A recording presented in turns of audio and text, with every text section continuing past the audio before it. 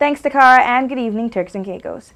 In tonight's court news, Haitian national Reynold Vilton was arrested on the 4th of December 2010 for possession of forged documents, remaining in the country beyond the permitted time and uttering forged documents. He has been remanded until the 3rd of February 2011 for a preliminary inquiry.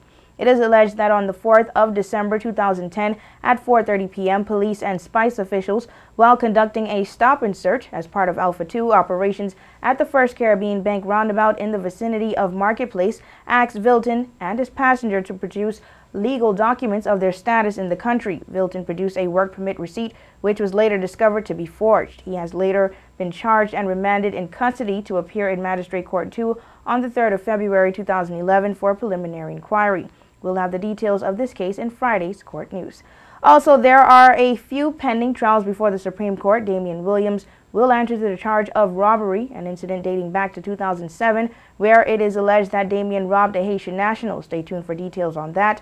Also, the juvenile accused of the murder of the late Mrs. Charity Harvey in Middle Caicos will answer to those charges, and Keno Clark will answer to conspiracy to theft, where it is alleged that he staged a robbery while depositing a large sum of money as a security officer.